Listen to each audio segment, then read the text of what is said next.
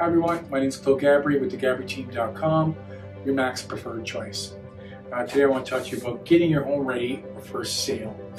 So we're at the end of January 2020, so if you're planning on selling anytime this year, now is a good time to get that plan going for you. So where I would start would be getting a hold of your mortgage company, finding out what the balance or the payout of your mortgage is going to be at time of possession or completion of the sale. Also, you're going to want to know if there's any penalties.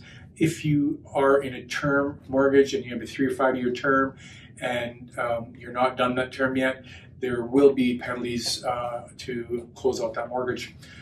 Some mortgages are portable, so not all mortgages are, but some are. You can port your mortgage, your balance, your mortgage to your purchase. Talk to your mortgage company about what the options are there, and then going forward would be getting a hold of a realtor. Hopefully that's us. We would love to help. But getting a hold of a realtor, getting your market evaluation done, and then talking about other expenses that you would incur for the sale of your home.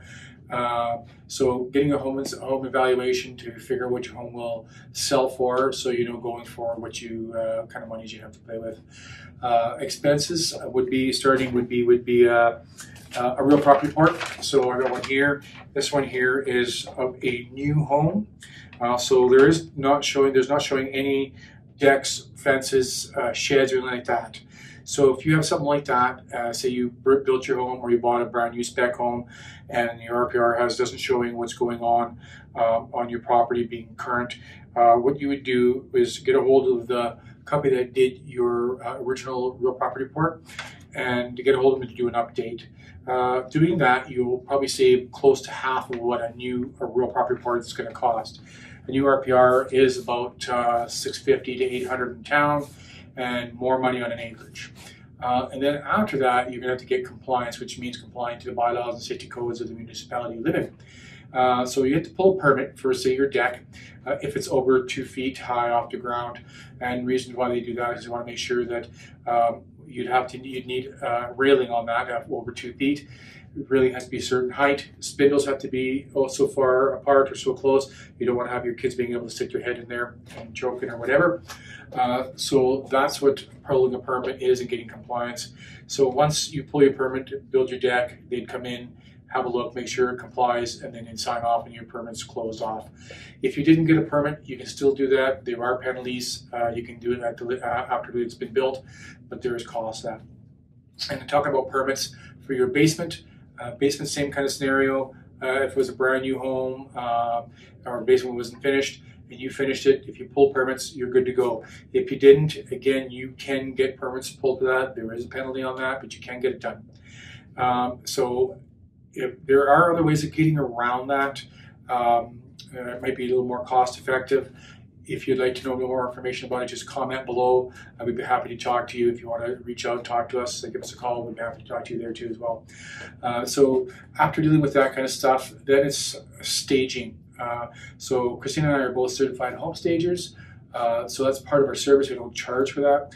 But what staging is about is showing good use of space and good flow from room to room. So an example would be walking in from your kitchen dining room and going out to the deck. You're walking past your dining room and it's tight and you're squeezing by.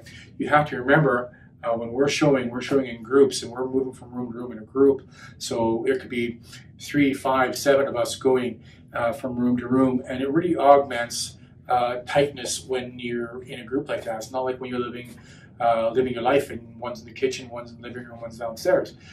So you got to remember that. So flow is good, and so we would have to arrange that or figure out something to make it so it's not so tight, so that people are viewing your home and not feeling the tightness of that area.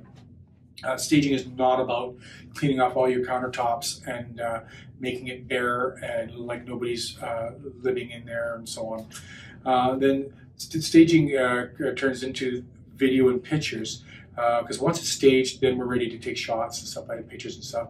All our marketing is done online now, so really good quality photos is really important to get onto the website. And then true video is really important for our marketing.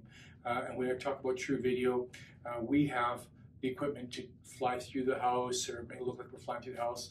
On acreages, we do have a drone. We do the drone video as well. and we put it to music, and it's edited properly and so on. It shows quite well, and that's how we blast out. We are marketed. We get pretty good response from videos. There are some videos that are actually just still pictures with a little bit of movement to music. Again, that's not true video.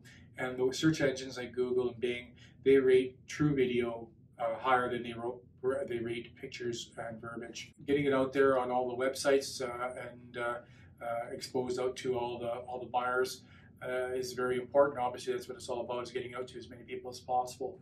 So that's what we would suggest to get done. If you think there's things that need to be done to your house, you're questioning whether you should paint this or fix that, now again is a good time. We also consult on that as well, help you figure out what needs to be done.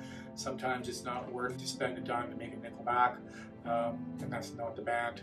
That's money in your pocket. So give us a shout. We'd be happy to chat or comment below, and we will talk to you then. Bye for now.